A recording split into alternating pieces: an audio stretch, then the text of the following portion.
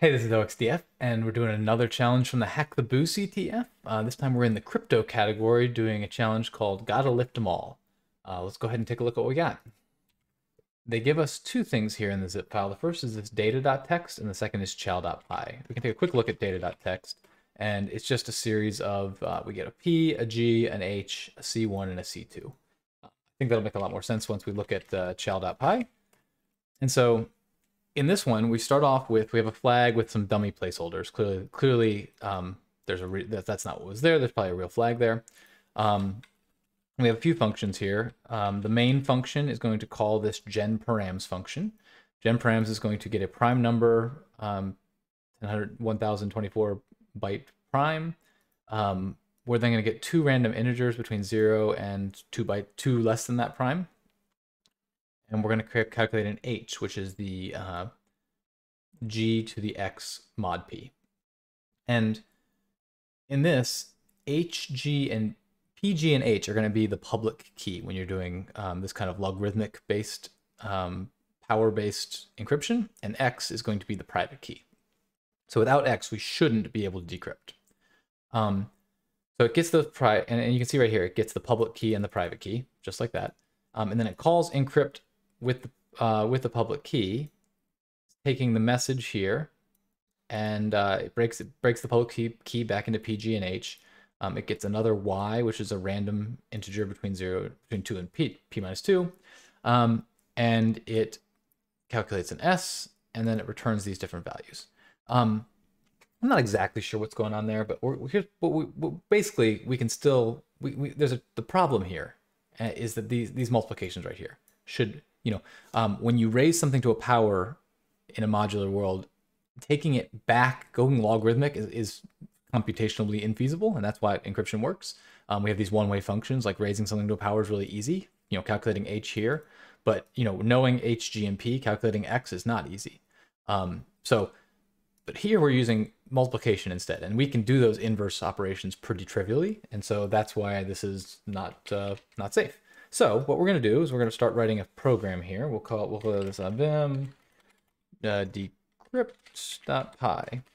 We will always start with our shebang env python 3. I don't know if we even are going to need any libraries here, so let's do with open data.text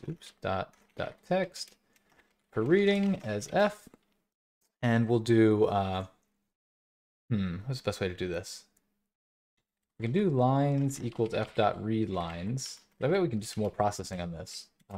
This is one of those cases where I like to do things neat, kind of like lots of things at once, and it might be harder to follow that way, but we're going to try it. So because of that, we're going to come here and do this. Let's see, we'll do python -i decrypt. And so if that's the case, right now we should have lines, which is the various lines of our data.txt. Great. Okay, so if we say, instead of doing that, if we do lines, the first thing we're gonna do for each of these lines is split on the equal sign and get the stuff behind it. And actually, we also have these trailing new lines we wanna get rid of on each one. So what we'll do first is we'll do a map, and we'll do the string.strip function on lines. If we run this, we're gonna get a map object. We can see that mapped object by just getting a list. So now all that's done is trim the new line off each of these. Okay, that's fine. Next, we can loop over these. So I guess we'll do this as x for x in, and now we have a generator. That's fine. So now we can say, I guess for the sake of watching this, we'll do it as a list. So now we can see the numbers. And what we really want is x.split on that. We want to take the first one. So now we've got just the numbers. In fact, the first one's good, the second one's good, the third one's good. The weird one is the last one, so we'll have to deal with this C one separately because it's kind of different. But so now what we can really do, we can grab this whole thing. We can go up here and we can say, yeah, here we go. There we go. Ooh, didn't mean to do that. Let's up arrow this. So we can say, we can come in here and do map. Whoa. Vim got me there. Let's see. Map string.strip, comma f.readline. So now we've just got that now we've stripped the lines, and we can say x for x in, and that's, just each line we're going to call it x. Could have called it L, could have called it anything else. And now we'll do dot split like this.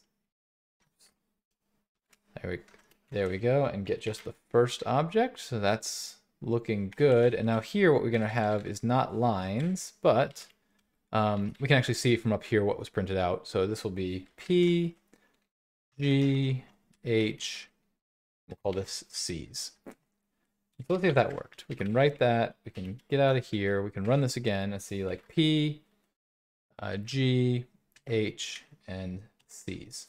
Beautiful. Okay, so now we've got those things read in. We can say C1 comma C2 equals C's. We'll get rid of the first character and the last character, which are these the quotes. And then we can do a dot split on that, with that.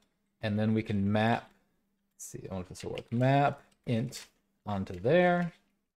Oh, we really need int on all of these, huh? I guess we'll fix that in a second. We'll do that, see if that worked. C1 looks good. C2 looks good. P, not an int. So we want to get that. So really what we need to do, I guess there's probably a cleaner way to do this. We'll do P equals int P, G equals int G, H equals int H, and there we go. Now we got our stuff. Okay, so we've read in all our data.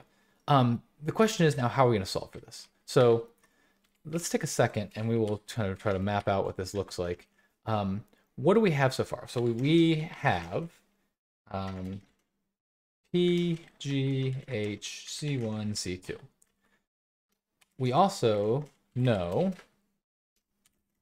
that, let's see, from our equations, shrink U, oops, that's not what I wanted, shrink U. Okay, from up here, from the way they're generated, we know how a lot of these are defined relative to each other. So for example, we know that S is equal to H to the Y mod P. We know that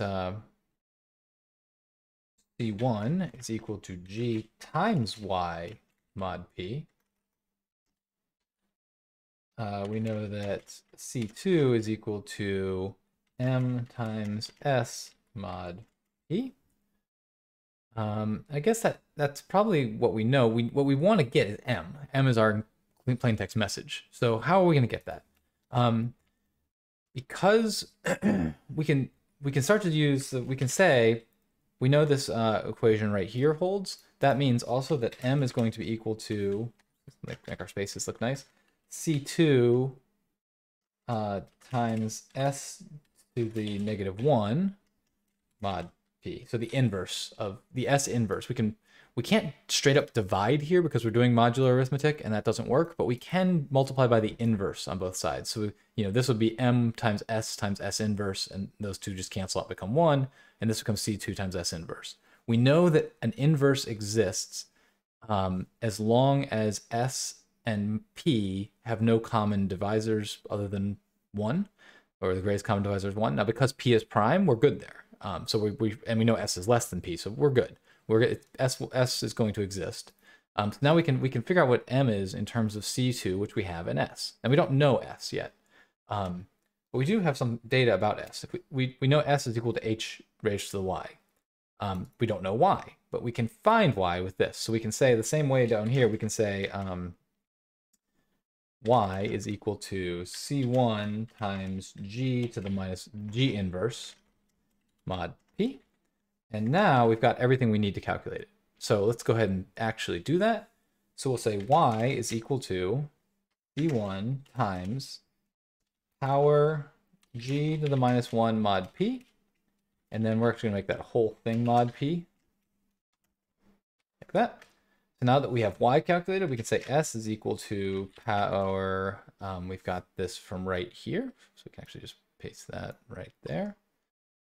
And we know those things. And now that we know S, we can say M is equal to C2 times pow S comma -1 comma P, and all of that mod P. And with that, we can actually give that a run, see how it looks. no errors. That's good. There's our M. We can say, if we do like print that as hex, so we say M like hex like that, we can see the different, that is hex, and we can actually see, 48, that looks a lot like hack the HTB squiggly right there. So I think we got our flag. So we just need to print this as bytes. So we'll come here and do print, and we're going to do bytes from hex dot decode. And then we just need to put our hex in here, which we already figured out is going to be F format string M, X like that. Let's see if that works. All right, we run that and we get our flag. So this one this crypto can be really intimidating. In this case, it was as simple as just sitting there and kind of seeing what you got and what you can invert and what you can't. And because we were able to invert these right here, we were able to decrypt it pretty quickly. So thanks for sticking around with me till the end, and I will talk to you next time.